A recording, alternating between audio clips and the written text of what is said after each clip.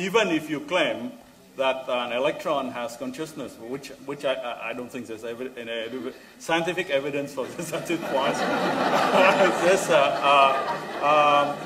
I think there's degrees of consciousness. I would say that a dog, for instance, consciousness is not the same as a man consciousness. I mean, and once you've seen an electron, you've seen them all. You know, they change only. They change only by their mass, the electric charge, and their spin. You know, we wonder about what is the origin of the universe. You know, where are we going? Whether there's life or death. I don't. And you know, what happened after our death? But I don't think a dog or a cat asks himself that question. You see, so there's of course, I don't speak cat, but I don't think that, you know, a cat would ask himself this question. Of course, I don't see cats producing Beethoven symphony or painting, you know, Monet. I think there's different degrees of consciousness, and we cannot put all this, these you know, things in nature, things in the universe on the same level. Okay, so again, then I would ask you, what is your opinion on that? Would you say that still that an electron is the same as a human being? So the question reflects a mind of discrimination, very clearly. We know that when we look into ourselves as a human being, we see that the human being is made only of non-human elements. We have the mineral element in us.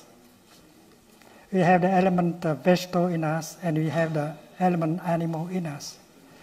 Not only we have human ancestors, but we also have animal ancestors, and vegetable ancestors, and also mineral ancestors. And our ancestors do not belong to the past. They belong to the present. They are fully present in us. Without them, we cannot see the way we see. We cannot think the way we think. We cannot live the way we live. And the electron is also in us. So when I produce a thought, every ancestor in me, including the mineral ancestor, the animal, the vegetable ancestors, collaborate with me in order to produce that thought. It's like when you look at a tree. That is not the job of only your eyes. And you know very well.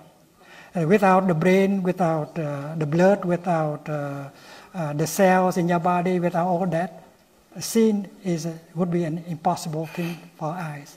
So when the eye see, the whole body is participating in the act of seeing. So when we produce a thought, when we reason, when we create music, when we do mathematics, not only if a number of neurons are doing so, but the whole body, the whole lineage of ancestors in us are participating in producing that thought. So looking like that, you see that you are made of non-you elements. And the non-you element continue to be in you. And if you remove the non-you element out, there's no more you left. So we have the complex of superiority as a human being.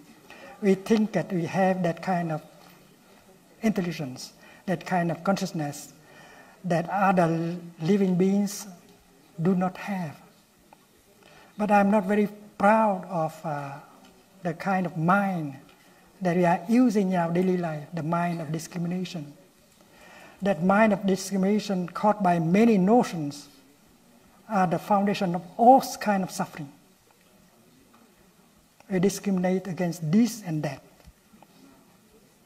And that creates complexes of superiority inferiority, equality, and so on.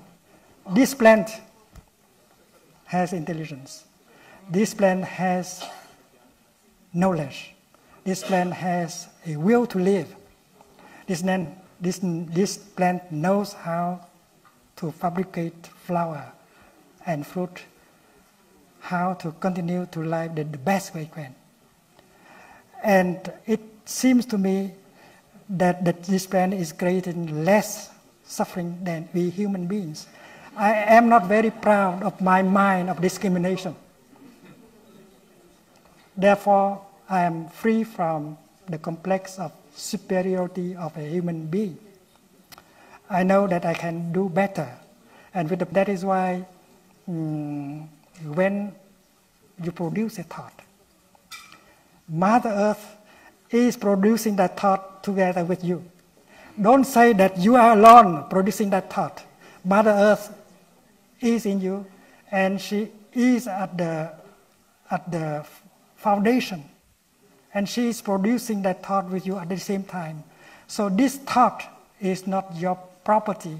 This thought that is just produced is a property, is a creation of the whole earth. And not only the earth, the sun also. Because without the sun, the earth cannot be herself. And she is not able to create you, to bring you into existence. So that is the mind of non-discrimination.